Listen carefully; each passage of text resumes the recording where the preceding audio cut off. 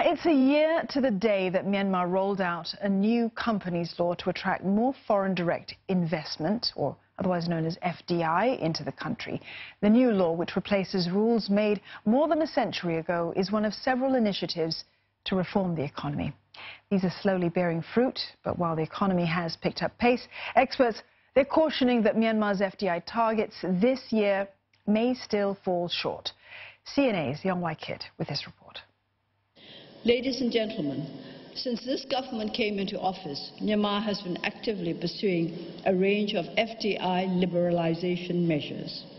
In recent We're open for business. Myanmar's message to the world, an appeal to investors to do business here.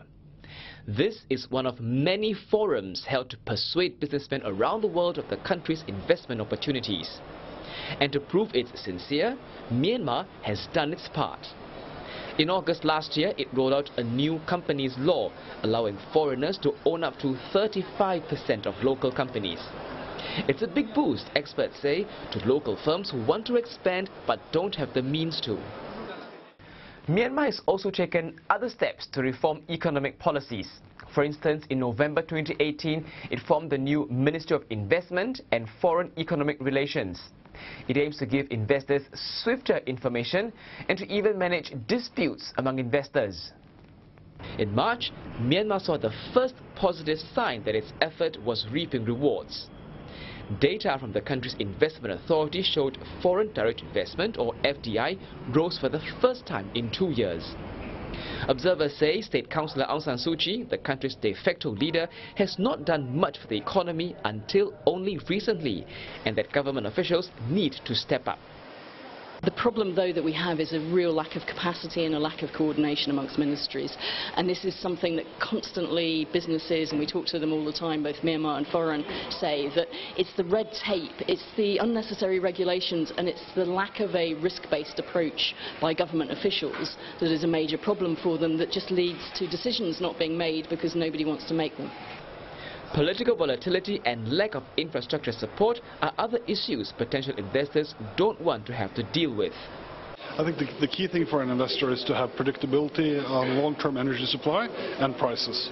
And Myanmar is facing the same challenges as many other developing countries, and as a consequence, people are either choosing other places or they're delaying their investment decision. One of the key factors is political stability.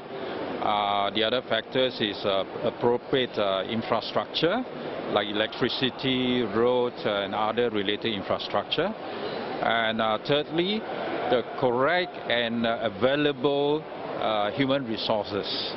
Accusations of humanitarian violations and terrorism concerns are also deterring investments.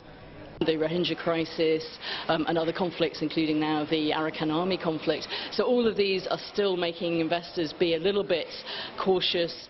The fact that we have elections coming up in 2020 again, it's become, well, should we wait and see until after that? But there are some areas for investors to be happy about. From a health perspective, the country has achieved dramatic success in reducing deaths and disease from malaria, for instance, during the last 5 years, which is, I think, a big plus for investors. Myanmar is aiming for its FDI to hit $5.8 billion this fiscal year. Experts say that at the current pace, it's unlikely this target will be met. But many are hopeful next year will be better. And industry watchers, like Ms. Bowman, says that despite all its challenges, investors haven't given up on this country. Young Wai Kit, CNA, Myanmar.